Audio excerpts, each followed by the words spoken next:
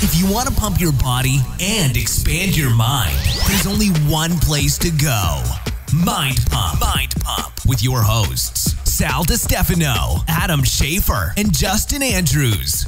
In this motherfucking episode of Mind Pump. That was so vulgar. It was very vulgar. Yeah. For the first 45 minutes of this episode, we do our introductory conversation. Talk about the time I forgot to pick up my kids. Oh, man. Yep. It's that panic. It's that Delta 8 tetrahydrocannabidiol. Good old Delta 8. We talk about the time Adam got kind of pissed off Katrina a little bit by getting not getting excited by a gift she gave him, but getting excited by a gift someone else gave him. Yeah. What a jerk. You gotta work on your excitement. I almost got in a fight with hippies this morning at Whole Foods. Talk about that a little bit. We talk about a smelly kerfuffle. Talk about Doug's Organifi Gold Juice Macadamia Nut Sleep Aid. Actually, the gold juice is phenomenal to take before bed. It's got natural ingredients in there designed to reduce inflammation and give you a better night's rest. And it tastes bomb. We are sponsored by Organifi. If you go to Organifi.com/Mind Pump, enter the code Mind Pump, you'll get 20% off the gold juice and anything else in their store. Then Justin gives us an update about his chicken farm. Yeah. And we also talk about Justin's night at the opera, smelling like cat piss.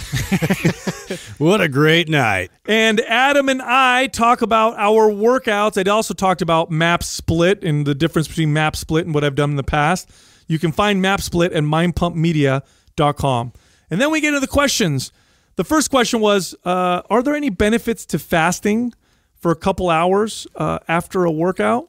There may be some hormonal changes as well. We talk about Everlywell in that part of the episode. If you go to everlywell.com, you can enter the code MindPump and get a discount off of any hormone test. I feel like we mentioned all of our sponsors. We kind of did. We mentioned Joovv, right? You go to joovv.com/MindPump. That is the red light therapy that Adam's using to raise his testosterone. I think Justin mentioned ButcherBox again. I did. I couldn't help it. ButcherBox provides quality grass-fed meats to your home. ButcherBox.com/MindPump. You will get free bacon for life forever. Hurry up, because I'm eating it all. $10 off your first order and free shipping. The next question was, what are the benefits of keeping your NEAT? NEAT stands for non-exercise activity thermogenesis. It's neato. Relatively high during a bulk. Are there any benefits to doing so? There actually are. We talk about it in this part of the episode. We also answer the question, somebody wants to know that, hey, look, in order to lose weight, you got to be in a caloric deficit. But then we talk about reverse dieting, where you increase your calories and decrease your activity. That makes you leaner. You guys aren't making any sense. Yes, we are. Listen, and we'll teach you how.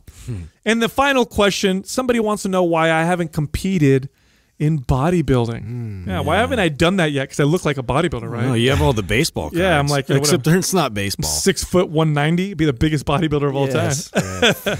Also, 1 day left. It's the final day. Adam, you need to do your final thing. Final day! It's yes. It's the final day to get Maps Anywhere at 50% off. We took the total price, cut it in half. It's at mindpumpmedia.com. We also have bundles. This is where we take multiple Maps programs, put them together. We have one specifically to help people build a bigger butt. We have one for people who want to become awesome athletes, but also who want to look like bodybuilders. We call it the Sexy Athlete Bundle. And then, of course, we have our Super Bundle, which is a year of exercise programming. We take multiple MAPS programs. We discount the price. It's the best deal you're going to get on our site. You can find all of those at mindpumpmedia.com. So what I was telling you guys is that vape pen that your buddy brought us, he said it's pure... Delta 9. No, Delta 8.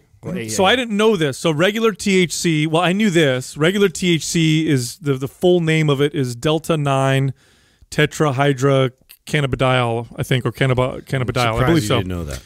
There's another version of THC that's Delta 8, and it's like two molecules off, or two atoms differently. So it's a different version of THC, and it's supposed to be a little bit different, but maybe not that much. And so he's talking to us and saying, oh, this one's like super mild. Yeah, no big deal. Yeah, you do this one, and you're kind of like lifted, and your appetite gets stimulated a little bit. It's better for nausea, this, that, and the other. So I'm like, oh, that's interesting. I'll take the Delta 8 Improves memory. THC vape pen. I'll give that one a shot. Yeah. And I hit that thing, and I have a pretty high tolerance. I guess compared to the average person, it's a high tolerance, but compared to the average pot smoker, it's probably average or whatever. I'd say it's low. Yeah, well, compared to you're right. Compared to most people, because I don't even think mine's very high. Mine's higher than yours. Yeah. So I took There's some professionals out dude. there. I took a Let's be honest. I took a hit off that thing, dude, and fucking forgot to pick up my kids. That's how high. Yeah, dude. I laughed, but that's like, oh my god, did you just panic? Well, or no, because somebody picked them up. No, though. luckily they're with my parents, so it was all good. Got it. And then I'm like, oh well, I'm not going to go get them now. I'm going to wait a little bit because At least you remembered you had kids. Yeah, exactly. You know what I mean? Like, I didn't get I've that been high. that high. You forget your own name. Yeah. Like, oh yeah, I have a family. Yeah. No, dude, Weird. I hit it and I was just like, oh my god, where am I? So I don't know if it's the strength of the pen that we used, or if it's that Delta 8 hits me that way. I also think Did you try it? I mean, it's brand new stimulus. I did. I just took a couple when we were actually, remember we recorded with him like a little pilot marijuana episode, and I took a couple puffs. I didn't have very many. It didn't do much to you? I mean, I was nice, you know what I'm saying? That was cool, but I wasn't trying to get like super lifted off of it, so I just had a couple puffs off it. But what I could tell right away, in comparison to some of the other vape pens that we've messed with, is just the purity of it, and so because it's really pure, it's going to be a lot stronger too. So it's less plant matter. It might be that I took a big ass rip, That's the other thing too. It's not dosed like doses, so you could sit there and draw on it till you're blue in the face, which is what I did. right? And so you probably took a big rip of it. And I hate that, dude. I hate it when because when you take a hit off a vape pen or whatever, it takes.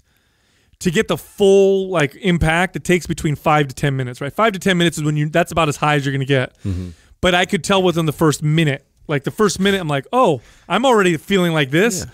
This is going to be too much. This is accelerating. Yeah, this is going to be a little bit too much. And sure enough, 5 to 10 minutes later, I love when my boy comes to town. He comes to drop off. You see my new thing? Kit. Oh my god, dude! Yeah. Like, you know what's so funny? Katrina, shout out to Katrina right here. She can get mad when she hears this. So, if you guys don't know this, like, I'm the worst gift receiver, right? Oh, I know this. Right. Yeah, You guys know that, right? I'm terrible. I'm terrible. I just throw it at you now. Right. And Katrina, she just you like to you don't like to receive. I don't. I'm just. It's an awkward thing for those that have never been not been listening to Mind Pumps at the beginning. There's story behind all that. The short version of that is, as a kid, I numbed myself during holidays and birthdays because there was a lot of drama in my family, a lot of fighting going on. We didn't have money a lot of times during that time. So as a kid, you get used to that and you decide to. So I numbed myself to gift receiving and not care about it. Now that I've gotten older and I've had relationships and people get things for me, I have this real awkward. It's another awkward thing that I get with when someone gives me something. I don't have this real authentic response because I've numbed myself for so many years. You just feel awkward? Yeah. Yeah, and the reason why I feel awkward is because I know they're looking for a response. Like, when people give you something, they like give it to you and they're like looking at you. Okay. What do you think? What do you think? Right? Do you like it? And I'm like, oh, cool, I like it. Like you a know? puppy. And they're like, that's it. No, you don't. Like, really? Yeah. Like, that's all I. That's cool. That's all I get. And so the first time that Brian came into town, actually he sent it over to me, and Katrina was there, and she saw me open it, and I got really excited. And it totally. Like, wait a minute! I thought you didn't like gifts. Oh, dude, it just fucked me, right? She's like, she looks at me and she's like, really? Yeah. Over some stupid weed, right? Really? You get all excited like that? I'm like, yeah, well, no, this is like, you didn't have to do, and just like, I can't believe all the things that I get you. And so now she's compares everything to that. She's like, you didn't get excited about the keychain with the picture of me and you on it. Yeah. So I'm actually wearing the first gift that Katrina ever purchased me. So purchased for me. So it's this. I was gonna say I was looking at your clothes, and so it's a necklace. Yeah, it's a necklace from it's like dog tags from Tiffany, right? And I remember when she got it for me. It was on New Year's. It was our first New Year's that we spent together, and totally was not expecting a gift. This is the first time she buys me something, and it's obviously a really. Did you buy her something? No. Okay. No, it's fucking New Year's. Who the fuck buys gifts on New Year's for new girlfriends? Yeah, Katrina does. I was good apparently. for anal. Yeah. Right. Whoa! That's my move on New Year's. Whoa! Is that your year? Is it Gary? It's tradition. Yeah, I was gonna. Some years I'm successful. Most years I'm not. Is that because you get her really drunk and it's the sneak attack? Yeah. That's part of the process. How not to do anal is a sneak attack, bro. It kind of determines how the whole rest of the year is going to play out. Like, no wonder. It's like Groundhog's Day. Sure. No wonder it's been terrible. Yeah. It's been bad. It's been bad. You can't surprise someone with butt sex. Lots of shade. Is that so? Help school me on this, right? Because I'm not like really married here. So right. Are these things that you put in the contract when you first Oh, you don't write anything down, bro. You don't write it down, but it's do you express this spontaneous? Birthdays, holidays. Like there's a process to it. There is. Yeah. Is it a negotiation thing, or is it just it's expected? It kind of knows it's coming, right? So there's different strategies every year. There's different places, locations, timing. I might have to build things. So do you have an example of a successful story and a non-successful story? Well, what you did to lead up. I mean, school some of these young men out there that are trying to get anal sex on New Year's. What does that look like? You really got to provide a comfortable environment, and I found that to be really helpful. As far as comfortable, the seat, or comfortable, she's pillows, quietness. Get rid of the kids. That really does help. Garbage bags on the floor, plastic. You want to make sure there's no mess. And just really just start the drinks slow. Start them real slow and gradual, and then get a little heavier handed. Well, what do you not do then? What should you not do if you're trying to get anal sex? Get in an argument. That never works. That's for sure going to make that not happen. Yeah. You just eat Mexican food beforehand. You kind of know as you wake up if it's that day, this is the day, I should go for it, So anyway, honestly, bro, it's literally it's every day, you just kind of wait out, you have to be loose about it. Yeah. So if you want, I don't even remember why I was telling the gift. You were story. talking about I was telling the gift story. This guy took it to anal sex. New Year's, you get your gift. She gives it to you. Yeah, so just making sure you're listening. So that was the first time that she experienced this. At this point, we're early on in our relationship. I think we've only been dating a few. Did she say something why weren't you happy? Oh yeah, no, I totally offended her. She was you could tell she was really upset. And later on we talked about this. We're early on in the relationship, so it wasn't like she got pissed right then there. I was I just bought this guy. I can't. I'm sure it's not cheap. It's a Tiffany necklace. I saw the box. I'm opening it up, so I know it's nice, and I really liked it. It was something that I would totally wear. I wear it, still have it, and so. But I was she's just giving you anal. Yeah. That was way better. Right. Yeah. You can't wear it.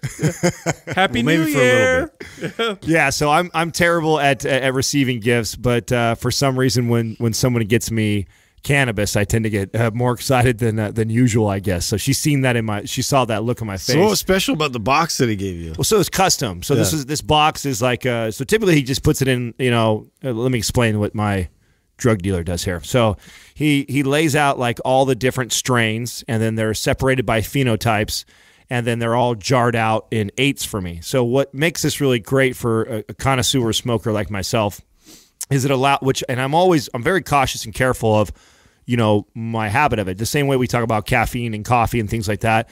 If I find myself using too much of it, it's taking up too much of my life. I don't care whether it has addictive properties or not. It also loses its the benefits, the effects. Exactly. So I'm very aware of this. Well, one of the ways to help mitigate this is to rotate through strains.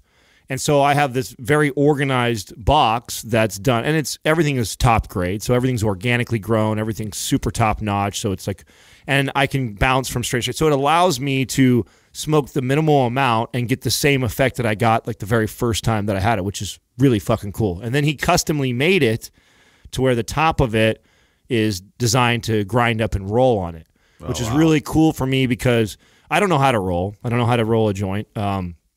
Everybody who hangs out with me makes fun of me because that's now that Mind Pump talks openly about cannabis, probably the number one thing that I get when I meet people is hey, dude, I just want to smoke weed with you. That's good. And I'm well, it's fucking 2:00 in the afternoon on a Thursday. Maybe sometime when we catch each other on the weekend or something. I got shit to do today, right? But so anyways, Katrina is, and I don't know how to roll. So people look at me and think I'm going to be able to twist up their shit. And I'm I can't help you out here, dude. You got Katrina is the official roller. So I was really excited to show her the box because I thought she would be really excited because it's got a rolling platform for her that she didn't have before. Is that why you're wearing the necklace today? Were you in the doghouse? No. I brought it out like maybe 2 or 3 months ago. I found it and I was like, oh, I haven't wore this, so I'm gonna bring it back. I remember the gift I didn't like. Yeah, you dick. I love the gift. I got a sweater like that. Dude, that. I didn't tell you guys what happened and why I was a little bit late to the meeting this morning. I was saving it because I was going to tell you guys, but I'm like, I'm going to wait till we. I knew there'd have to be a story. Dude, almost. I almost got in a fight with 2 hippies. Wow. Yeah. So that would have been easy. Yeah. So I pull up to Whole Foods to get some oatmeal and. What would that smell like, Justin? Lots of onions. Turmeric and onions? It's turmeric, onions, and Birkenstock. I'm pulling into Whole Foods. Accurate. And I was going to get, oatmeal and some chicken, just something to eat while we're having our meeting. And I'm pulling in, and the parking lot at this Whole Foods over here is fucking terrible. It can be packed, and it's a very poorly organized parking lot. So I'm pulling in, and I have exactly like 7 minutes to be able to go in, get what I need, leave, and get here on time. And I don't like being late. I hate being late to anything. So I'm like, I got to hurry, man. I'm not about to drive around the stupid parking lot to try to find parking. So I pull in the electric car parking spots with my, gas-powered Jetta. You pulled an Atom. Yeah, I did. Actually did pull an Atom. So here's what happened. All right. So I pull in to the electric car, spot. Obviously, my car's not electric. Adam, just for everybody hold to on, know. No. Can we tell what Adam did before yours? Okay. No, I got to tell it. Because I did get this move from Adam. So I pull in, I park, and there are these 2 dudes that are uber hippies, like dreadlocks, freaking the nose piercings. Birkenstocks. Yeah, dude. Turmeric smelling. Yeah, probably 150. Everything's 100% hemp. Yeah, probably 150 pounds combined, the 2 of them, and testosterone levels of, a 13-year-old female girl, right? Yeah. So they're kind of standing there and they're like judging me, right? Automatically. By the way, there's like 10 electric car spaces that are open.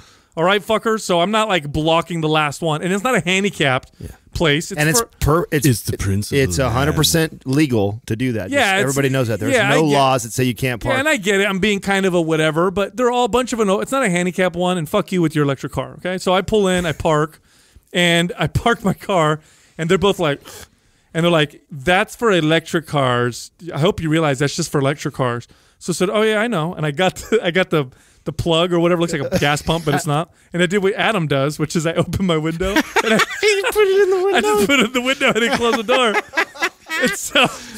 that's it. And I walked in, I got my stuff, and when I walked back out, they were both standing there, and they're both like, whoa. That's great. They're like, dick, and I'm looked back at them like, dick, back to them, and I just drove off. I'm like, what are you gonna do? You know what I mean? But anyway, good move. That's why I was late, because I had to. That's a good excuse. I had to plug in my thing, guy. Dude, speaking of weed.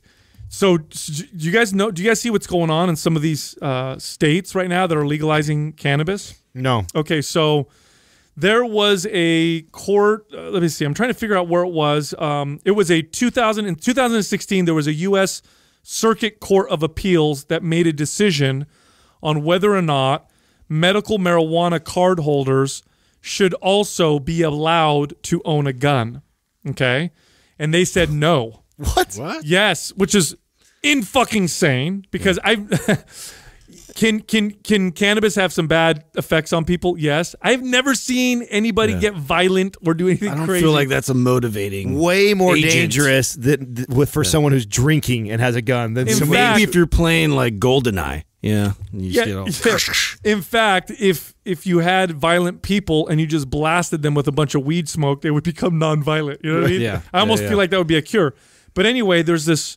Some of these states are saying, hey, if you get a medical marijuana card or you smoke weed and you have a gun, you're breaking the law. Like you can't have both. I get which I think is insane. I get what they're trying to do, though, right? It's a complete assault. It's a stupid way of doing it, but you do get what they're trying to do. They're just infringing on your liberty, 100%. I agree, but it's a stupid way to resolve what they're trying. What they're trying to do is get all the black market off, right? All the drug dealers that are running around and that they've got their cards, so they're protecting themselves legally to carry marijuana around, but then they're still doing black market shit. What makes me mad about this is that it's just a stupid way. to do they drive it more underground. Mm-hmm. You know what I mean? They end up driving driving things. Well, we're more watching that underground. happen right now. I mean, yesterday when Brian was over here and we were talking to that, I mean, he has his pulse on the business a lot more than I do now. He's in the business. Yeah, right. So he's right in the thick of it.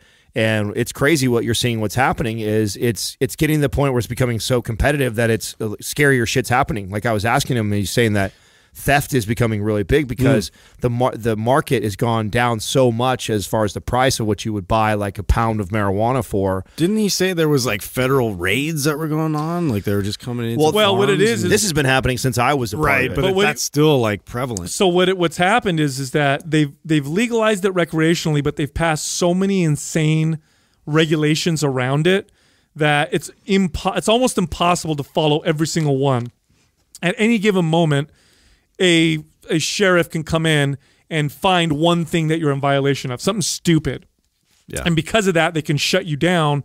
And you're giving these people, you're giving the sheriffs and the state and whoever lots of power. And it's like that with look, I'll give you an example of what I'm talking about. So I had a client who used to own all these grocery stores and shopping centers, very, very wealthy man. And he got hit with 3 lawsuits from the same lawyer. And what this lawyer would do is he would go inside retail stores with a tape measure. He'd go in the bathroom and he'd measure the mirror, the distance between the mirror and the sink, the doorknob, everything. And if it was off by whatever, a half an inch or an inch off of ADA compliance, which is the American with Disabilities Act compliance, he could take you to court. You would have to fight it in court, which would probably cost you $100,000, or you could pay him $20,000 and fix it, right? And so this guy's muscle tactics. This guy's making a shit ton of money going around with a tape measure and saying, and literally he was off like a couple inches here and there, and that's because the regulations are so big and so many of them that it's almost impossible to follow all of them. I mean, it's crazy how much money it costs businesses just to follow. And so that's what they've done with the cannabis industry, and all they're doing is ensuring that there's a very vibrant, powerful black market because right, when that hasn't gone away at all. Well, I mean, it's almost like some of these legal businesses are also doing black market stuff. That was what was going on with when I was there. Yeah, yeah, a lot of backdoor stuff. It's crazy. Like it's like banks won't take your money, right? Yeah. So what are you going to do with it? If you're a business and you want to pay taxes and you're trying to pay taxes, but then banks also won't take your money, now you're stuck in this weird situation of like, what do I do with this? $800,000 that I have over the last 5 months of business. What do I do with that? And so a lot of these businesses have to figure out how to launder it or how to hide it or whatever to try and make themselves legal. It's stupid. You know what? I've got a bone to pick with you motherfuckers. Oh, yeah? So Boner? Today was our day for our Organifi commercial, and I went to get the gold juice that was here in the studio, and it's no longer here. So which one of you fuckers took the gold Who juice? do you think, dude? Obviously, Is it you, Doug, or is it you, Sal? Yeah. No. Actually, no. yeah, it's a good call. Well, I know Doug's guilty of spilling shit on his carpet. Right. So is it you who's taking the last? I keep all my supplements at home. Is it you who's taking the last gold juice? I confess. I didn't do it. I knew it. You know what we should do? Because I'm with you, Adam. This is what we should do. Let's total a tally of the value of the things that we've taken to our house that we haven't shared with people. For example, you took a gold juice. I think it's like $30. I took some on-it equipment. Yeah, so I took some protein powders, Yeah. and then Adam took the $3,000 Juve Light. Yeah, that's right. And a few other things. I know you've come in sometime like, wow, called out, bro. Where'd you get that new shit, Adam? Yeah. That expensive piece of technology. I just have it shipped to my house. What's the most expensive? That's I'll take that. I got a backdoor you fuckers now. You know what I'm saying? Adam's like, oh, dude. He's like, fuck, bro. I get such good sleep with these infrared blankets. How the fuck did you get infrared blankets? I know, right? Plural blankets. I got these new solar panels. Yeah. So I got so many of them that my dog uses some of them. Like, what the fuck, bro? I make sure all the cool Brand new trinkets come to my house, but speakers. if I have to Cool. do supplements, I mean, man, the supplements do not last around here because Well, bro. you got an addiction with them. Yeah. Well, the gold juice. And I think you're rubbing off on Doug. The gold juice for sleep is fucking amazing. You gotta see this guy at conventions. That's what he was saying. Is that when you normally have it, Doug? Yeah, last night I take macadamia milk. I put in the gold juice, warm it up, drink it before bed, and I slept like a baby. Oh, you? I don't need cannabis. Oh, look at you. see? Hey, look Not at He that. doesn't, he doesn't need it, but He has does, to be he the does that straight, too, though. straight and narrow path. Doesn't need it, but he has it. Do either one of you guys drink macadamia nut milk? No. Yeah. I love that It's stuff. very exotic. What? Explain the difference between that and almond milk. Is it Well, it's calorie? made of I just macadamia. feel like the flavor is more mild.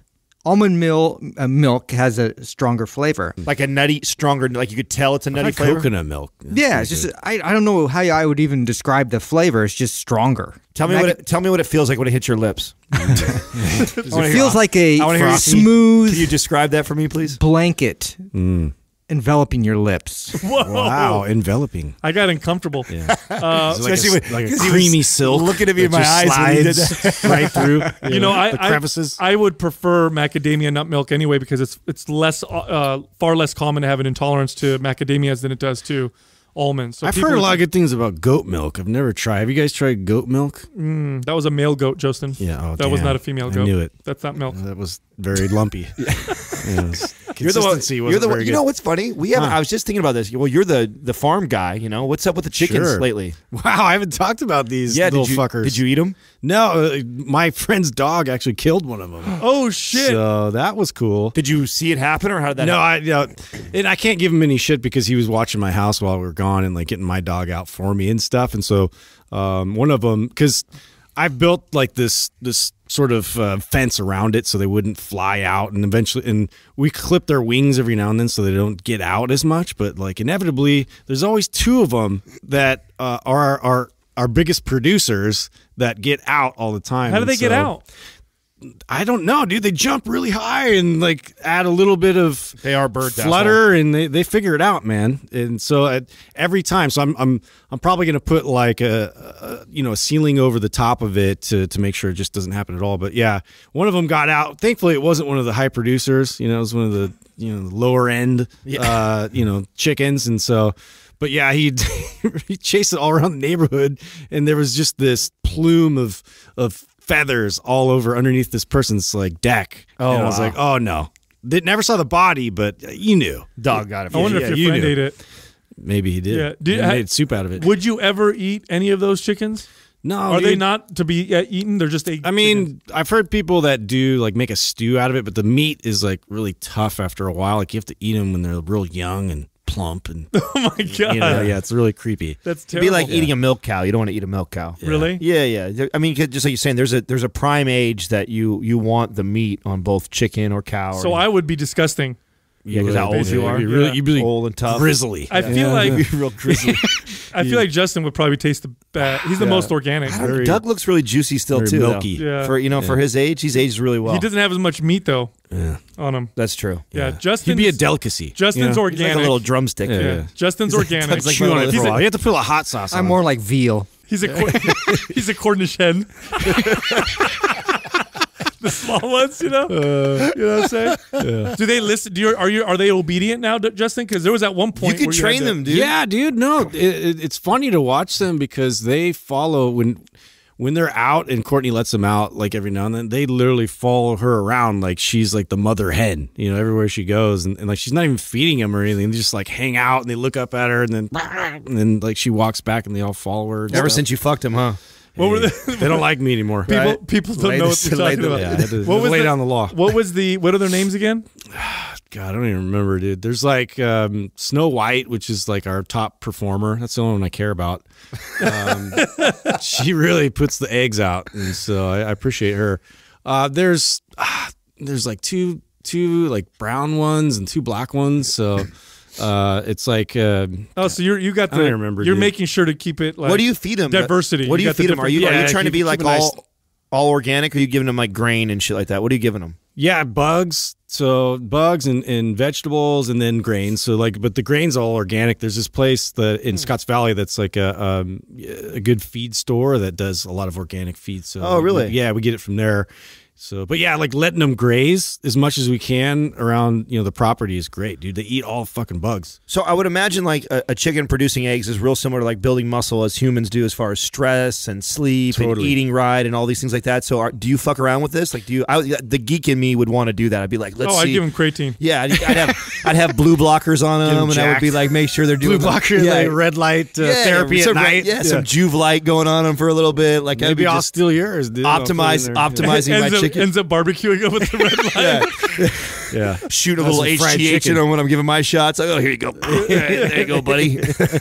Yeah, I haven't biohacked my chickens. I'm gonna be honest with you guys, but that's a possibility. Bro, have you ever cracked open an egg from a chicken that's like pasture raised or whatever that eats bugs versus just a regular egg? Oh yeah, it looks totally different. The yolk is it's like an orange. It's vibrant, very vibrant orange, and so we've had that, and we've also had like real like electric looking like yellow. Did your kids get grossed out by that at first? Because I would think they would think it's different looking. I remember the first time I drank like milk straight from like the cow. It looks way. And you like fucking look different. outside and you're like, thanks, yeah.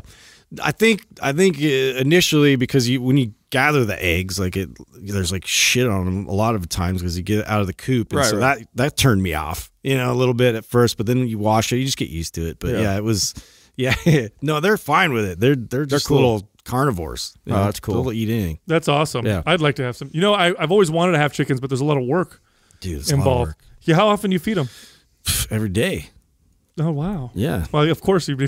I don't know why I asked that question. I mean, you leave enough. Is it like a plant? You just slaughter it once in a while? You don't intermittent fast with them, or what? You want some scale? What are their macros? Like what's going on? Like, I don't go into that level, bro. But I definitely take care of them. So how many total you have, and how many eggs does that realistically produce you, like either daily or weekly? We only get the top day would be like 4 eggs in a day. But like typically we'll have like 1 to 2 eggs, like in That's between. not enough. So what does breakfast look like? It's like, oh well, it looks like everybody gets one except for you, honey. There's, we kind of wait. We do like every 2 days or something. We'll have like the scrambled egg thing, and but thanks to Butcher Box, shout out, free commercial here for Butcher Box. I got bacon and used burger patties and stuff. I'll eat those in the morning alongside the eggs. So we do a nice. I haven't done the burger patties yet. Do you like them? I haven't had them yet. Dude, they're delicious. You have too. Love them. Okay, Yeah. I'll definitely get on that then. Yep. Yeah, man. So it's not as frequent as you'd like, but that's why you have to have a fuck ton of chickens. I'm just I'm not prepared for that. Yeah. I'm not ready to have like a full-fledged farm. This is like a little side project. Now, is your little coop built to where you can scale more and have 4 or 5 more? Or are you maxed out right now on chickens? I mean, we could probably hold maybe 12 or so, but I have 6, and we just lost one. So, so we're down, but honestly, I don't know. I feel like I don't know that they're worth all the work. Hold on a second. You have 5 chickens, and they're making 1 to 2 or 3 eggs a day. Yeah. I feel like they're being lazy. Well, no, he's not. He doesn't have him on the right program, dude. He's not a great programmer when it comes to Maybe chickens. you need to squeeze them. I feel like he's not putting any effort into it. Yeah, I'm not. This When is we my had wife's chickens, project. they were pumping out They were doing a good egg a day for sure. How did you do that per chicken? Well, I think we just took care of them. Massaging them? Yeah, or- we talked to them. We You pet gotta them. motivate them? Yeah, no, they feel that. I Remember care we- more about my dog. I'm going to be honest. Those chickens are. They they're probably idiots. feel that, and that's they're probably Your dog doesn't They're give you the any eggs, stupidest though. animals I've ever seen. Really? Yeah, they're just really dumb. Yeah. I'm serious about this now. I know I joked around about this before, but I really do think we need to get a cat for the studio. No. Bro, we caught how many mice have we caught so many times so far, Doug? 5 so far. 5 mice. Dear Okay, God. do you know what that means? Dude, there's infestation. Dude, there's a nest. It's probably right above us. Bro, I'm telling you right now, bro, it crawled up his leg. You see? Yeah. Come Yeah. on, dude. We need a fucking. I we need mean, a why cat. do I have to be afraid every time I take a shit now? You don't want to. Yes, Can we get at least a small dog that's like dog's a cat? not going to do anything for the Sure, mice. I think just having an animal around here will scare them away. Isn't there it's like not gonna- terriers. I think and you little watch too much mouser Tom and dogs? Jerry. You think it's got to be a cat. we need a cat. You know why? I think a small dog will do Here's the same why you trick. need a cat. Let me tell you why. First of all, It's not a cat guy. cats naturally, that's their natural enemy. They don't like each other. Yeah. It goes way back, thousands of years. Goes back to cartoons. Cats and mice, mortal enemies. That's number one. It's just like- number 2, you don't need to take care of it as much as a dog. We can leave him alone, do his thing, change his litter box. Easy, right? Number 3, they're furry. Everybody likes furry animals. They're cute. They can come in here while I'm doing this dander. podcast. I have I'm allergies. allergic. Yeah, Huh? it's like- I have allergies. Yeah. If you had a They cat, spray if you had a randomly. cat, yeah, dude, that would really know what I'm suck. saying? If you had a cat, you definitely can't have the cat in here because then I'd be fucked. Yeah. Really? That Yeah, bad? yeah, because it would get all on this stuff, all the foam and all this. I'd be sneezing. Like You have a lot of qualities of kids that would get picked on too. I don't know why you always make fun of me. All I gotta do is sprinkle a little cat dander on your asthma inhaler. Did you have asthma as a kid? no, I didn't have any. Dude, I didn't have any of these issues. Yeah, no allergies as a kid. Nothing. It's all hanging out with you, man. I got dude, gut issues. Your fucking tummy is like rubbing off on me. It's like a goddamn sorority house over here. Yeah. You're fucking our menstruating we're just cycle's all the catching it. same. Our fucking tummy, we're on the tummy cycle. Because I don't wash my Dude. hands when I go poop. That's Did I ever why. tell you this one time? So when we were getting ready for one of my clients, she's an operatic performer, like just world renowned, like Opera. operatic. Yeah, yeah. it's a Operatic word. is Didn't a know word. that was a word. Yeah, you can look it up. Thank you. Add it to the library. she invited us to go. And me and my wife like got really dressed up and so I have this like tux and everything, and I'm getting ready at her parents' house because her parents were gone. It was like in San Jose, whatever. And so this cat was there that was her sister's, and I'm in the other room. I have my shirt was like on top of the door, and it was in there, and I was getting ready in the other room shaving. Come back, and I see this like wet mark on the bottom of my shirt. And I'm just like, oh, fuck, how did I get water on this? And so I'm like ironing it and trying to get rid of it, whatever. And ironed it. It was gone. Put the shirt on. We get into the performance. It was like midway through the performance, all of a sudden I started smelling. I was like, oh, God, what is this? It was like very, very fucking like pungent and strong and ammonia. And I was like, oh, my God. It hit me. Like this fucking cat sprayed like my entire suit. What are they spraying? Piss. What is it that they're spraying? It's territorial. They're marking It's it. their pheromones? Yeah, they're marking it. It's like they Literally, smell like everybody another around me cat. was gagging. They're like, "Ugh, ugh," and I was too, and I didn't know what to do. Like I was like all like nice and everything. I went, oh. Yeah, I didn't have a good That's impression dis- with cats after that. That's dude. How old are you when that happens? Dude, that was not too long ago. That was weeks before we ago. had kids. yeah. Oh, So, really? yeah, it was like 8 years ago. But Oh, yeah. it reminds me of... Did you just tough it out and wear it, or did you go and? Yeah, change? Yeah, no I choice. sat there, dude. Oh my god! I sat there and just stunk. And like, Oh and my she came God. to give me a hug after she was done performing and everything. I Do you felt so know bad. how much? Do you know how much that smells? It's A cat the spray? worst, dude. Yes, it's like No. a skunk, dude. It's supposed yeah. to smell. Yeah. Yes, If that's what Yeah. if It's you're like, telling me. yes, it's like a skunk, bro. It's I- disgusting. I mean, I stepped out for a while, just to like for everybody else's benefit. yeah, thank you. Yeah. Like seriously, I would be pissed if you were some guy Wow. got sprayed by Nobody a cat. knew where it was coming from. Though it was the best, and I was just like, you're around like- pretending- yeah, I was pretending like- to look I was like, oh god, what is it? Who the fuck is that guy? Who's the asshole? Where's that smell coming from? Have you ever had to do that? Have you ever had to go somewhere and you had no option but to wear whatever you had on that was fucked up from something that happened? Has that ever happened to you, Adam? Like maybe if you like came in your pants or something like Something that. like and you that. had to- Like, and you had that's to- get a nice, weird, like, but yeah, I guess. I guess that's one way. for a of dried little snail line. Yeah. Yeah, like No, I I think back in my dry humping days, that might have happened to me. Yeah, like as a teenage boy, a like little pre-jizz stain. yeah. I think there was times like where the girlfriend's parents were gone, and then they came right back, and you're like, oh fuck. This is a wet spot. Yeah, underwear soaking wet, no. pants are all fucking. Yeah, you're saying, and then your parents come walking in, and you're having a conversation, and your shit's all fucked up. You know, No. Yeah. I can't think of it. I but I've never been sprayed by a cat. Everybody's been there. Oh, dude, I had one once where I was. I used to, because we used to make sure you had protein every goddamn hour, right? So I'd take with me everywhere. I'd have a bag of protein powder and my shaker cup, and I'm wearing this like nice suit, and we were supposed to go to this nice dinner or whatever, and I pull out my shaker cup and I fucking shake it. Didn't close the lid, so it's Oh no. all over my shirt. So the whole dinner I had to wear my suit jacket closed, and I'm sweating balls in this hot ass house, but I didn't want to take it off because I had just brown speckles all over me. It looked like, So that's one time I can remember. Yeah, I don't think I've ever had. Yeah, I've told the story on here about my cousin putting on the workout shirt, right? Oh, Wait, what did you do? I Yes, shared you that. have. I shared it on here. Haven't What I? was it again? That was a long time ago, though. I think we talked about that. you have a similar one about that guy in the gym. Yeah. My wore the shirt cousin afterwards. was notorious for coming over my house. I used to fucking hate this about him. oh yeah, I remember that. And he used to come over my house and he would wear all my nice clothes. Like whatever, if I had like a new shirt that I just got, because we were the same size at that age, right? Well, this is like sophomore year in high school or whatever. And I was just kind of getting into working out. I had there was three of us, my buddy and then my cousin. And I was showering, and we're all getting ready to go to the gym. We're going to go work out. And I am a weirdo like that. I do shower before the gym sometimes. I know someone's hearing that going, what the fuck? Who showers before the gym? I do. I like to smell good when I sweat. So I'm showering. My cousin and my friend are in my room. And, again, my cousin's notorious for getting in my closet. So it's not weird that I walk out of the shower and he's wearing some of my clothes.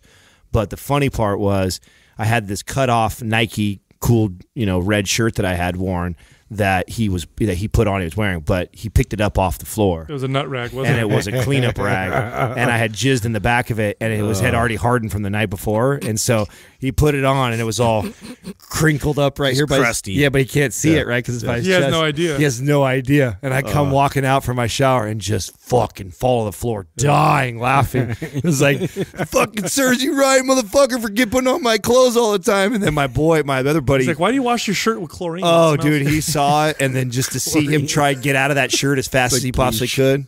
Cousin never wore my clothes again after that. Oh, well, good for. That's what he gets. But I've never had something that I can think of that I wore. you never sharded in public, and you had to like go the rest of the day with a little bit of wetness. Sure.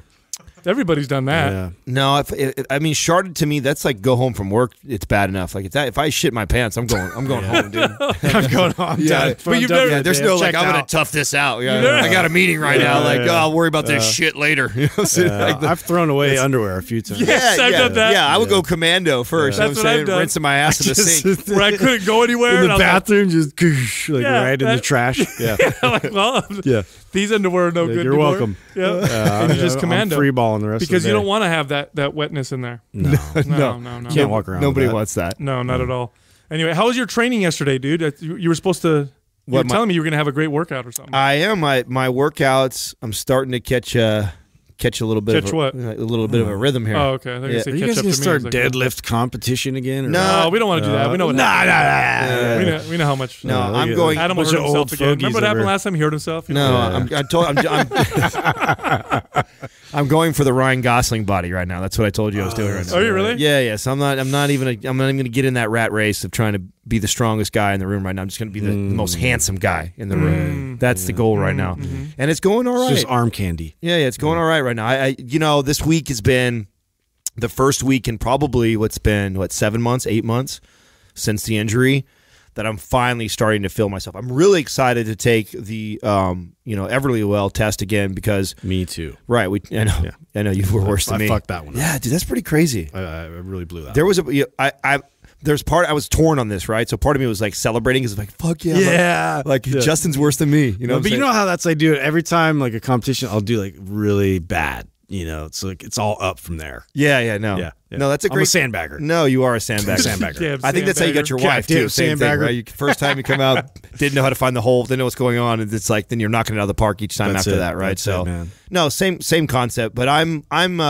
back into my rhythm. I think I'm finally hitting my stride because my workouts, and I hadn't had this feeling yet until just recent, where I feel really good afterwards. The workouts the last 6 months have really been like, I need to do this work. It's like I need to do this. I've been there. I know what you're talking about. Yeah, it's like, And that's a good relationship with exercise. It really is because you're using it for a different purpose. You're not trying to build the biggest body or whatever. Right. You're using it at the time for rehab and health. And there's something to take away for those out there right now that may potentially be listening right now that find themselves in a rut. And I think this goes to a lot of the message that we talk shit about out there with the beast mode and the kill it all the time. And, there's definitely a place for that, man. There's definitely a place for your elite athletes to be crushing workouts and pushing their limits like that. But then there's something to be said about the person who's just can't seem to get a rhythm going and has got all kinds of stress in their life and all these other things that are going on with them. And you could say that was with the injury that I was going through, with coming off the hormones, all the shit that I was going through. There's a lot more going on than just me, building this awesome physique. So my approach to the lifting, my approach to getting the workouts were more therapeutic than they were like. It helps you maintain your sanity and it helped you with through the rehab. It did. You imagine if you didn't have that tool during that process? Think about that. Well, a younger me would have either one hung it up completely and said I'm not going to lift right now because I can't get after it the way I could, or I would push myself so hard and I'd get hurt where made it worse. Yeah, the older, wiser me now has been like, okay, I'm not going to be the strong guy. I'm not going to be crushing workouts right now. Let's get in here. Let's get movements. Let's get some of the big lifts so I can see. And I notice a difference when I get in there and I would squat or deadlift. I mean, instantly the next day I could see the difference in my libido. Even that night I could even feel kind of the spike from it. And so I was treating it more like that. Like, hey, my hormones are all over the place right now. I felt that was one of the things out of all the things we do. I mean, the Juve light, the sauna, the cordyceps, you can't compare anything. Yeah, I know we're pro all those things. Like all those things are beneficial. Those are all part of my protocol. They're still accessories. They are. It's nothing. Nothing seems to trump the training and the consistency in that. And I finally feel like I'm starting to reap the benefits of that. I feel like Are you able to get a pump now, or are you starting to feel like... Exactly. No, I feel good. Like, before I'd finish a workout and I'd be like, ugh, God, I'm glad I got it done, but I didn't feel good. Like, I'm getting it done with a workout, and it's reminding me how I felt before. It was like, oh shit, a whole hour already flew by. It's time to get out of here, dude. I'm fucking loving the way we wrote Split. Loving it. You know what part I'm really impressed with the most is the unilateral. Okay, so the way I got to say this on the podcast so people know what I'm talking about. The way we wrote the program in phase 1 in particular, you're hitting each body part twice a week. It is a split, but you're still hitting it with a decent amount of frequency. The first workout focuses of that body part for the week focuses on these, compound, kind of gross motor movement type movements, these barbell movements. The second workout of the week focuses on unilateral type movements, and not only unilateral type movements, but in different ways. For example, instead of doing you can say a dumbbell chest press is somewhat of a unilateral movement because you have independent weights, but the way we designed it would be, rather than pressing both weights up at the same time, you bring both weights down and you alternate by pressing one dumbbell at a time. And I've never done that consistently. I know what the benefits are. I've trained lots of clients and I've applied that to lots of clients, but I've never applied it to myself consistently enough to really see what that does. And it's very different, and it's a completely different feel. It's the perfect complementary workout the second time of the week that I'm hitting that body part.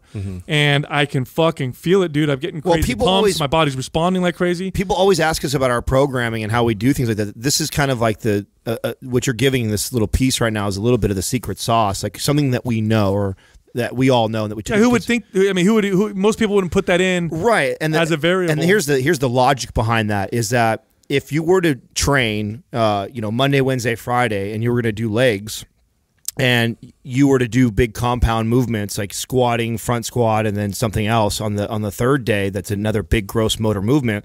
Sometimes, and what's common for a lot of people is to probably overstretch themselves or push too hard. Throwing in a unilateral movement in there really. It helps regulate that. It helps keep you from doing that, because if you're doing... In some ways it does, but in other ways it also challenges different things that are not going to get challenged with the big compound movements. Right. Core stability, control, time under tension. Joints, time under tension. But it's also from a bodybuilding standpoint, when I'm doing... For example, if I do laterals for shoulders, I can do both at the same time. Try this for yourself. Rather than doing both at the same time, hold both dumbbells, do one at a time.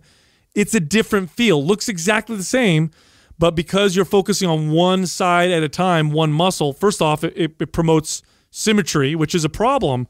A lot of people are not symmetrical in their strength and performance, for sure, right? One hand is stronger than the other, one leg is stronger than the other. But also visually, if you really analyze your body, here's a great way to do this, by the way. There's apps that let you do this. They take your body, it'll divide it in half, it'll do a mirror image, and then you can clearly see like, oh, there are some imbalances between right and left. You're forced to acknowledge the dominance, right? Like you see it visibly, like one side versus the other, like where the struggles lie, where the strengths lie, and then just taking that time to do that, and then applying that back into like bilateral situations, like you see, okay, like where you're contributing a lot more, where you can now try and even that out. That's a really good tip that we haven't talked about in a really long time that I've been asked a lot in my career is, how do you develop or catch up a lagging body part or a muscle? And a little small tip, and again, talking about the unilateral movements, is to start with your less dominant or your weaker side and first. Let that lead. Yeah, let that lead. And if you end up going to a point, even though we don't recommend going to failure, but if you go to a point where that weaker side starts to give out or fail, or mechanics start to break down, you stop the rep there and you mirror that on the other side. Don't do more. Right. The mistake that a lot of people make is they do a unilateral movement, they do one side. Typically, it's natural for you to always gravitate to starting the strong side. Yep. You even if you're not paying attention, you typically will do that. So you go to the dominant side first, you rep out 10 great, beautiful, hard reps. Then you go to the weaker side. You're already gassed a little bit because you just did the strong side already. So you're already depleted a tiny bit, and it's your weaker side. You may get 10, but 8, 9, and 10 are kind of sloppy and mechanically breaking down. You'd be far better off starting with the weaker side, going to that 8 or 9, stopping there where your form starts. Just copy it. Yeah, and then copy it on the other side, and that'll help. Right. Balance your That's right. Your body. But I'm feeling great because of that. My gut health is really, really good from the fasting. I'm doing the high dose turmeric still, which I'm really noticing benefits from. My body weight is about maybe 202, so I haven't been this heavy in a long time. Not as lean, but I'm still relatively lean. My strength is great. I pulled 525 yesterday. My arms are just for fun. I measured them. They're over 17 inches right now. They haven't been that big in a long time. Yeah, they haven't been that big in a long time. Look at you. Yeah. Wow. Exactly. Look at me. 17. Not gonna be the little guy anymore. Huh? The little guy? I always said it was the rip guy. He's big on Instagram, dude. Don't give him any shit. You can't tell with the right angle. Yeah. That's right. Yeah. What's that filter? The Valencia filter? Valencia filter. That's right. This Quah is brought to you by Organifi. For those days you fall short on getting your organic veggies or whole food nutrition, Organifi fills the gap with laboratory-tested certified organic superfoods to help give your health and performance the added edge. Try Organifi totally risk-free for 60 days by going to Organifi.com. That's Organifi.com. And use the coupon code MINDPUMP for 20% off at checkout. All right, our first question is from Xavier Son 5. Are there any benefits to fasting for a couple hours after a workout? Absolutely. Yeah, well, I do this a lot when I'm cutting. Before we mention the fasting after a workout, let's talk about why it's not necessarily to eat right after your workout. So we've been sold for a long time that post-workout there's this what they've coined this anabolic window of opportunity, which from a marketing standpoint, brilliant, absolutely brilliant. Yeah, because we can sell you some protein shakes. Right, and what they've done is they've ritualized the use of a supplement, which if you ever want to sell a product and you want to sell a lot of a product, you want to include it in a ritual or ritualize it. So like first thing in the morning, do this. Right before bed, do this. And because protein powder is sold to the fitness community, they've ritualized protein powder, whereas before they told you to take it post-workout, and I know this because I was a fitness consumer for a long time.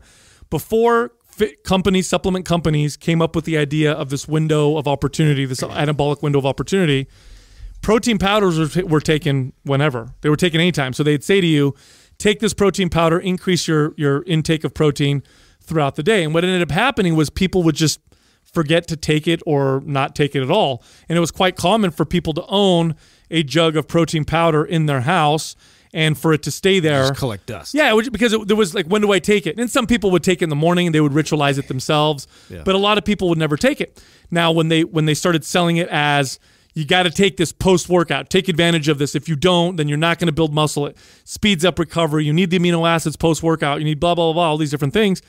People started to attach it to their workouts, which if you're in fitness, that's the number one thing you're going to do.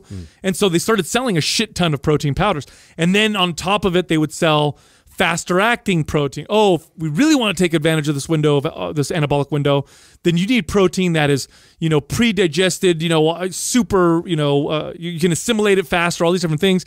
So whey protein and hydrolyzed whey and all these different, formulas came out to try and capitalize on this brilliant marketing strategy. It turned into what is the perfect ratio post-workout. That's right. What gets absorbed the fastest to optimize your muscle growth, and it's turned into this huge debate. And we're doing is we're really splitting hairs. Carbs to protein. And I think that, and I remember when I was competing, I used to get a lot of my peers that ask, dude, how come you don't get a shake in right after your workout, especially when you're cutting? Don't you feel like your body's going to start to eat up muscle? And don't you want to make sure? I'm like, no, not that fast. No, dude, it doesn't work that way. In fact, if you're leaning out, I think this is a great time to not eat, because what ends up happening, okay, and theoretically what happens is when we train, about 80% of your glycogen stores get utilized. So obviously there's going to be all kinds of individual variants, and it depends on what you ate before and yada, yada, yada. How hard your workout was. Right. But let's just say for hypothetical reasons, your body depletes most of its glycogen stores, right during your workout.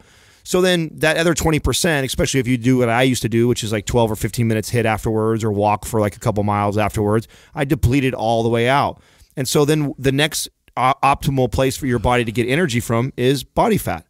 So if you're somebody who's trying to lean out, you just trained really hard, you're not exercising anymore, you're pretty much just kind of walking around or getting in your car and driving back home or taking a shower or doing things like that, it would behoove you not to eat anything right now because you're trying to lean out, because what your body's going to end up doing is going to look for another source of energy, which fat is a much better source. Now, the fear and why people and the way they market it to you is to get you to buy the protein powders, because that we're afraid that it's going to start to eat our muscle. Muscle is a very expensive tissue. Your body does not want to use that as fuel. It doesn't want to go there at all. The likelihood of it going there, the only way that would happen is if you did this. You trained. You were fasted going into your training session. You train hard in a session. Maybe you take a break for a little bit, and you come back 2 hours later again, and then you train really fucking hard again. Like now, you might be at risk of like utilizing some muscle because you're pushing the body after everything's been depleted, and even then, it's still not an optimal place for fuel. No, and you're again, even what you're talking about is splitting, like totally splitting hairs. Right. Ultimately, it's up to how many calories you consume the whole day, and a few other things. So. Basically, and here's another reason why consuming right after your workout not only is really not going to help you, but it may actually harm you. Inflammation. Right. If you are prone to systemic inflammation, if you have gut health issues, when you're working out, your inflammatory markers do rise. This is totally natural. And that's systemic. So systemic inflammation rises a little bit. That means if you already have gut issues, your gut is probably even a little bit more inflamed than it normally is. The worst thing you could do is consume food with an inflamed gut, because the likelihood that you're going to have leaky gut where the food moves through the gut barrier into the bloodstream, and then your body starts to identify that as a foreign invader and develops its own immune response, and now you've got more food intolerances is quite high.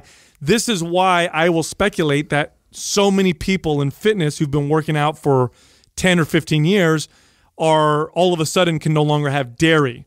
Dairy's the biggest one. When you talk to anybody who's been working out for a long period of time, whey protein forever. I think it's because they would have these insane hardcore workouts, which would give them more inflammation in the gut in particular. Then they'd consume a protein powder, which is already quick digesting, and they fucking slam it too. It's not. Yeah, I mean, my buddies were carrying it in their gym bag, and as soon as they get there, I mean, they're barely catching their breath from their lift, and they're shuttling it in there as fast as they possibly can. That's right. So, and that can become a problem. Now, as far as recovery is concerned, studies have been done on this, and they show that regardless of when you eat, you're going to replenish your glycogen and repair muscle. So it really doesn't matter if you have it right after your workout or 4 hours after your workout. But like Adam said, the benefit would come from if you're going to have another workout later in the day, because then it does make sense to try to replenish glycogen and amino acids so that you have energy or fuel for the next workout. But if you're working out once a day like most people, it doesn't really matter if you consume right after. The benefits to fasting afterwards, personally, the times I recommend people, because I usually tell people, eat after your workout, don't eat after your workout, really doesn't make a big difference. It's totally up to personal preference. But when I do tell people to not eat is when I have clients who have really bad gut issues. When I have people who we're trying to figure out what's going on with them, they're having issues with digestion, they're having all these displays of inflammation in their body. These are the people that I tell, hey, look, after your hard workout, I want you to relax and I want you to chill and wait about 2 to 4 hours before you eat your next meal, because we don't want to create a bigger problem with your gut. So that would be the biggest benefit. But other than that, the fat loss, I mean, you're really bringing it down to the 0.01% of whether or not it's going to make a difference, which basically means no. I found it very beneficial when I was cutting, man, to not eat afterwards. It's just an easy way for me. I've told calories. Yeah, exactly. I've talked on this show before that when I'm in a bulk, I'm carrying myself at 230 plus pounds. It requires me to eat 4,500 to 5,000 minimum calories a day to maintain that, which means I've got to be eating almost every 2 hours. And not because I need to eat every 2 hours because of this stupid window or that's what my muscles need to be fed. It's just because to get fucking 5,000 healthy calories in. You just get those calories in. Right. You just got to constantly be eating like that. So when I'm in the bulk, post-workout, I am consuming something almost immediately after, within the first 20 or 30 minutes, not because I'm trying to catch an anabolic window, because I know I can shuttle something in, and then within 30 minutes to an hour again, I can eat again. So I'm doing that on the bulk. Now on the cut, that's the first meals that I get rid of right away. It's like easy. Yeah, it's the easiest ones, because most of the time when I am training really hard, it is sometimes hard to eat food right afterwards. So it's like, I'll just stretch this out, and then I try and challenge myself actually how far I can stretch that before I eat the next big refeed meal, and then I eat that nice big refeed meal, and then I go take a nice walk for a half hour, and I find that very beneficial. Next question is from CMA Pasquale. What are the benefits of keeping NEAT relatively high even during a bulk? When I was younger, because my goal was always to try to gain size and weight, I was always worried about burning too many calories outside of my workout. So I would literally eat a lot, lift weights, and then eliminate all unnecessary activity, because I was under the assumption that I had to, not burn calories so that I could use what I ate to build muscle. Years later, I started doing a little bit of cardio because I started working out with this buddy of mine. And after workouts, he liked to do like these long walks. And because he was a cool guy and we'd have these great conversations, I started doing this. And the walks sometimes would be up to 3 miles, 4 miles. They were kind of quick paced. And because my cardiovascular was so bad, and because we had just finished working out and I was so heavy during these periods of time, I found that it took a little while to build up almost the stamina to be able to do this without being like, oh my God, I'm walking kind of fast. But what I noticed was I actually built more muscle. No joke. I actually got in the gym, had better workouts, felt better mobility, and just generally felt like I could assimilate my food better.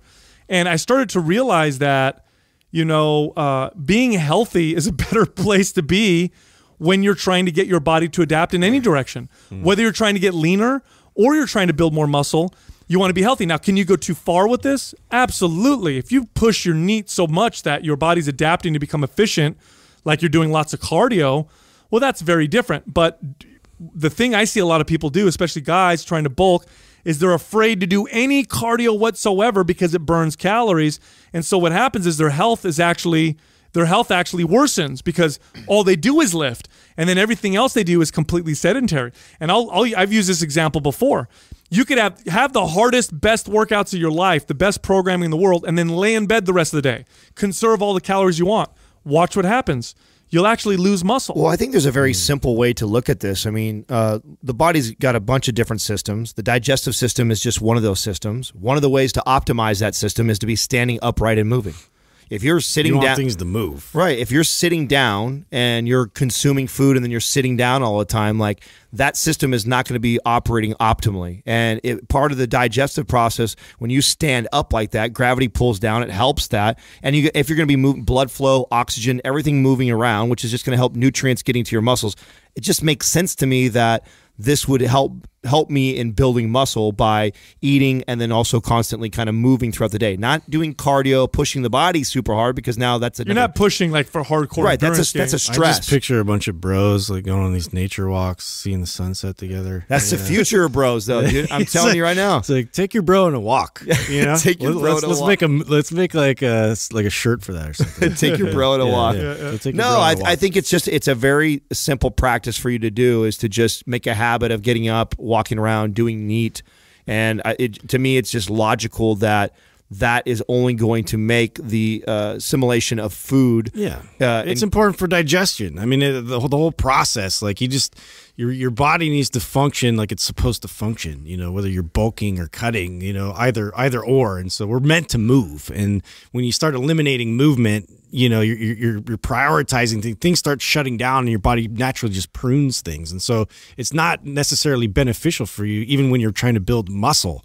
Like it's gonna show that like your priority for overall movement's gonna go down. So now what? Now I'm gonna really hold on to these calories and you know, now like this is gonna turn into a different type of tissue. I've always built more muscle on a bulk when I've done a decent amount of NEAT. Again, it's not hardcore cardio, but I notice if I'm sedentary all day, I build less muscle. That's the key, though. The key is that I think it's not intensive, right? And it's who I'm talking to, right? So it's tough when we answer questions like this generically to a bunch of people. Like if I have the ectomorph body type kid and he's super active and he's got a twitch and he's constantly moving and he burns 5,000 calories and he's having a hard time even consuming 5,000 calories and he's asking me, how do I bulk at him?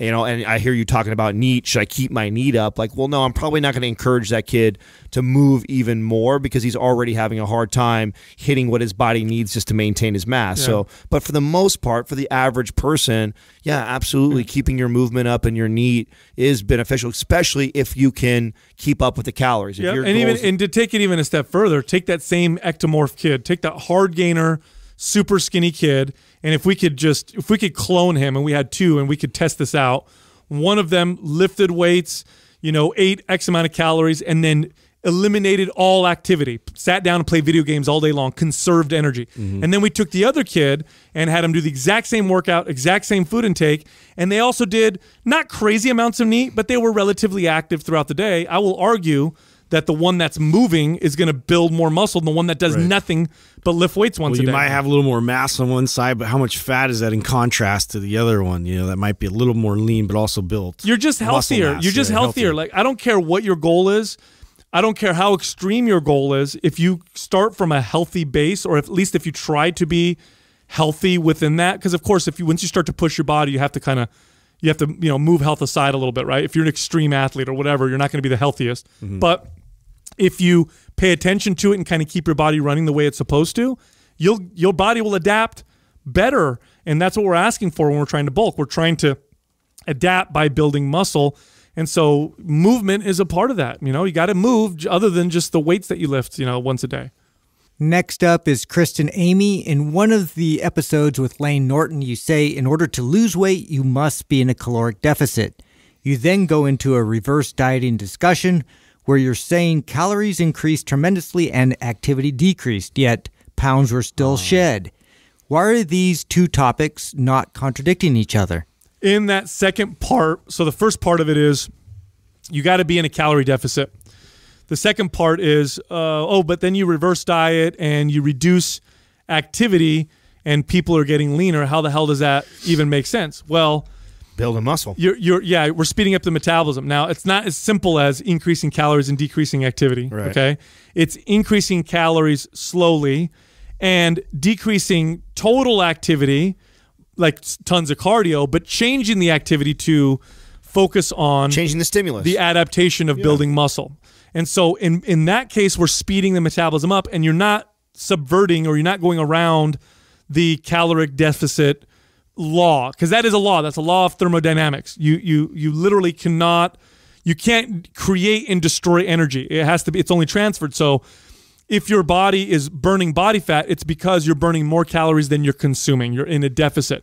And the way you create a deficit is either by taking in less than you're burning or burning more than you're taking in. And when you reverse diet properly and change your activity properly so that you speed your metabolism up, you can create a bigger deficit that way than by simply cutting calories and just trying to move more.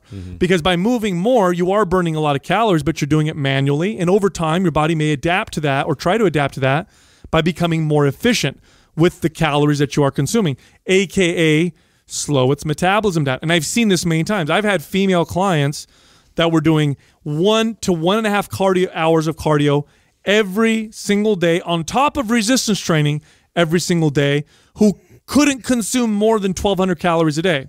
Anything over 1,200 calories and they would gain weight. And the reason was, even if you could consume 15 to 1,800, that's still really low for that much activity. Super low. Right. And it's why, because the type of activity they were doing was asking their body to become efficient with calories.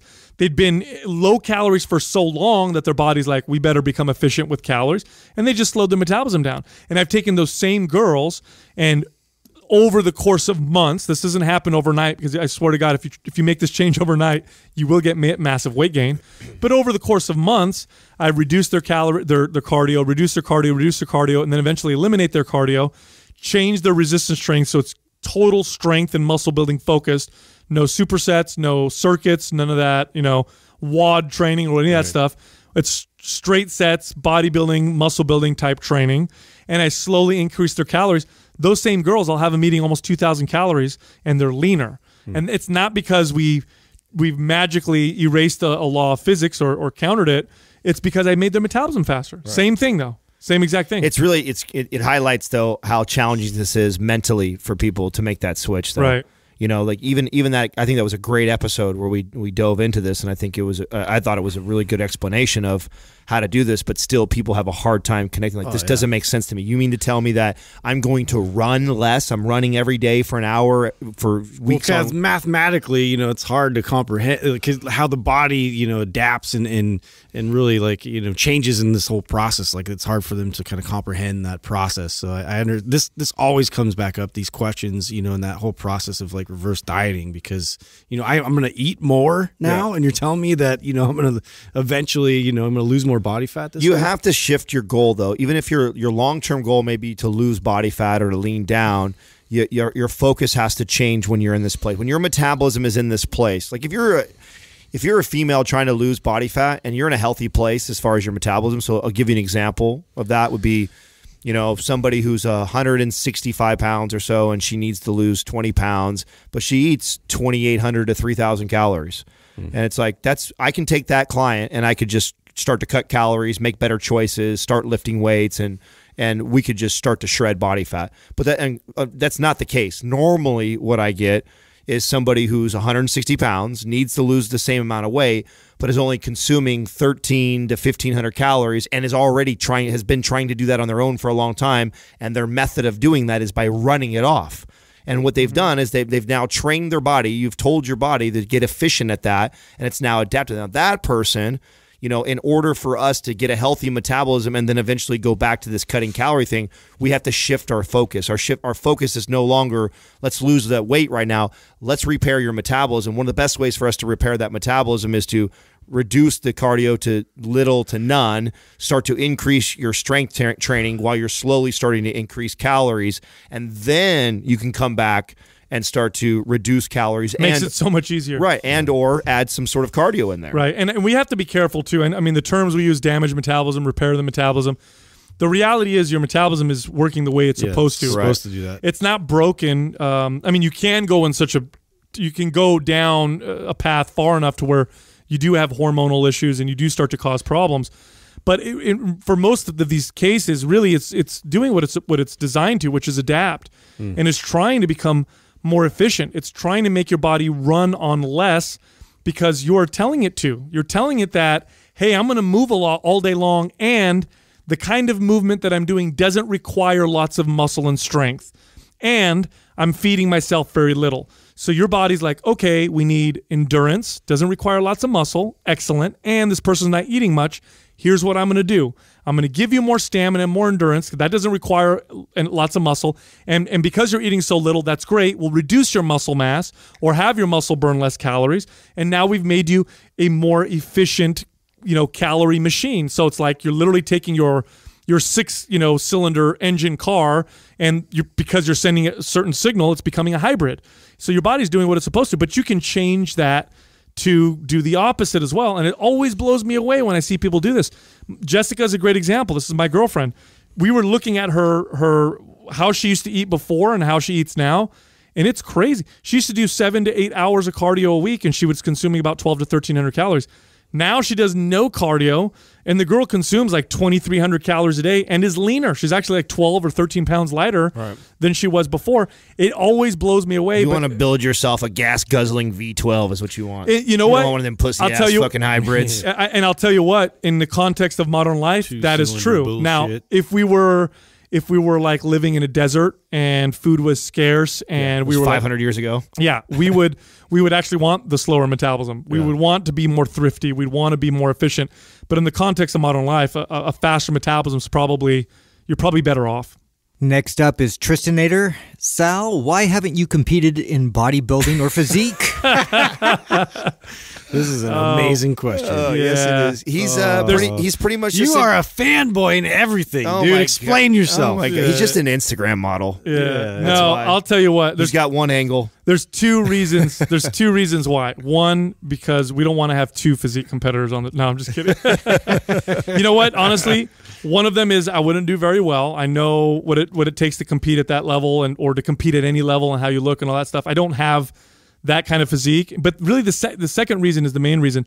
I've never had a desire ever to flex and pose or to stand and have people judge my physique on a stage. I've never ever had that inclination. If I was ever going to compete in anything that had to do with, muscle building, it would be something where I had to lift something. Like I would want to show what I could do rather than show what I look like. It just never felt. It wouldn't feel good, you know what I mean, to stand on stage and be. And I'm not criticizing anybody who does this. I respect it and I appreciate it when other people do it. But for me, I'm not even talking, I'm not even expressing myself. I'm just standing there while people are looking at me going, this looks good, that doesn't look good. This, ew. Like it's such a weird thing, when you think about it from that perspective. Well, for me it is, Well, you also touched on something that I think it's important, that I find really funny that people still don't believe me when I talk about this, that, none of us in this room actually have a men's physique type of body type. Doesn't mean that one of us couldn't fucking work really hard at it and present and get up there and actually compete with people. That was the point of why I did it, right? Was to show that even somebody that doesn't have superior genetics for this sport could still put the work in it and still get up there and still hang with some of the best of the best. But by no means do I think I have that, nor do I think either my co-host have the physique to do that. And you're an all-natural guy, so you're not looking to get on anabolics, which would absolutely help you if you were trying to shape your body out of its unnatural look already. So I think that it's funny when we look at bodybuilding, we don't look at it the same way that we look at every other sport. And this is because you're not getting out there and you're not hitting somebody and you're not training like a normal athlete, but there are some similar rules that do apply to this as a sport, and that is like there are specific body types that are going to do better in that sport. Doesn't mean that somebody else, doesn't mean like a Rudy can't come in and be a football player. Doesn't mean that he did, but it does mean though that he's at a disadvantage than the average person. Well, I get why some people do it. Maybe there's a lot of people who do it who obviously never do very well. Most people, right? Most people who compete on stage don't do very well. They don't have the right genes, the bone structure. Maybe they have the wrong training diet, whatever. But I get why they do it. It motivates them. They love the training and the dieting and all that stuff for it. They love the prep, and I get all that. And I actually enjoy the dieting aspect of it because of the challenge, but I just wouldn't want to ever get on stage. Now, I've done it before. I've tested how shredded and how dialed in I could get my body, and I did it when we put together. Maybe you should repost some of your old pictures so people could see that, because people may not know that. Because to me, that's the part that I was the most addicted to, right, that I enjoyed. Like I absolutely loved the science of dialing myself into that level, bringing myself into a sub 3% body fat, timing it for a certain day. But the actual getting up on stage and prancing around, that shit I fucking hated. That's what I'm saying. To the point that I rarely, and everyone give me shit that I was for sure the worst posing pro out there because I just didn't care about it. For me, I knew what I was trying to do. I was trying to present or trying to bring a better physique. You had a pretty good turnaround, dude. You're so hard on yourself. Right. Yeah. Well, I couldn't turn. What is it? Left. What is that? Yeah. You only was an ambi turn. Yeah, no. You were not a bi-turner. No, but I did it for the first MAPS program. So when I wrote MAPS Anabolic, Doug and I got together and talked about like, okay, how are we gonna market this program? Nobody knows who you are except for the local community. I'd run gyms and stuff, and people in the gym industry kind of knew me, but other than that, I had no authority. So how am I going to sell an online fitness program and I knew the program itself was phenomenal. I'm like, I would tell Doug, like, if we could just get people to try it, it's going to blow people away. But how are we going to get people to even pay attention? Because I'm not a pro bodybuilder. I'm not some huge jack. I have no authority because nobody's heard me say anything. They don't know that I know what I'm talking about. So, our ideas were like YouTube videos, podcasting, and look, we need to take pictures of you because people are going to want to see what you look like, because the reality is in this industry, if you're a smart dude selling a fitness program or a supplement and you don't look the part, a lot of people aren't going to want to buy your stuff. It's just the bottom line. Well, they're not even going to listen to what you have to say. They're not going to want to hear it at first. And so I said, okay, I need to break through that, right? I need to break through that. So I knew that there's no way I'd play the size game. I'm natural, and I'm not going to push my body that way anyway, and I can't anyway. Even if I was to go on gear, I could take all the gear in the world, and I would never look like, you would never look at me and be like, oh my God, that guy's fucking massive. Just wasn't going to work. So I'm like, I'm going to play the shredded game because, I can get shredded. I know how to read my body very well. I didn't track when I did any of this. I did this very much on an intuitive basis. Watched my body, watched how it responded, changed my diet on a day-to-day basis, and I knew I could get shredded. And I also have this quality where my muscles get, certain parts of my body get very striated at higher body fat percentages. So I told Doug, I'm like, my goal is to get so shredded, sick shredded, that people will look at that and then that'll stand out. And that's what I did. And I actually I was a lot of fun. And during that period of time, that's when Adam and I were in contact with each other, and we'd talk shit to each other because I think he was getting ready for a show. And, yeah. That was when I was getting ready for my first show. At the same time you were cutting down for the photo shoot. Exactly, and I got super. I don't know what my body fat percentage was at, but I had veins in my abs and striated glutes and the whole deal. And we took pictures, and it was pretty awesome, and I enjoyed that whole process. But never, ever, ever in a million years have I ever considered like standing on a stage and getting judged by my physique. Far more likely to do a powerlifting event, arm wrestling, jiu-jitsu, something like that. But yeah, no. I've talked about doing another one. We'll see. Maybe one day I'll do another one. Maybe when I turn 40, it'll be like a cool 40 thing to do. Get out there and see if I can still compete at 40 years old. That'd be awesome. Check this out. We have a bunch of free guides. We have a guide on building your calves, building your legs, getting a good midsection. We have a guide that teaches you about the proper way to do high-intensity interval training. We got like 12 guides. They're all free. Go to mindpumpfree.com. Get one or get all of them. Doesn't matter. Will cost you nothing. Thank you for listening to Mind Pump.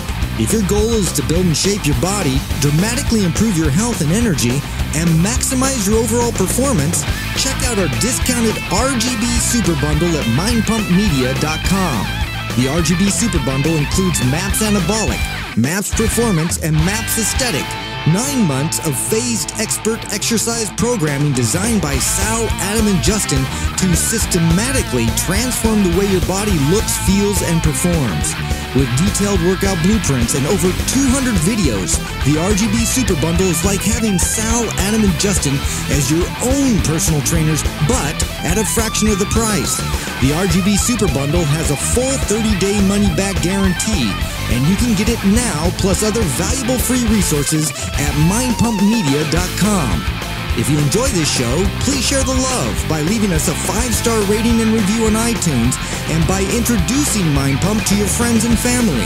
We thank you for your support, and until next time, this is Mind Pump.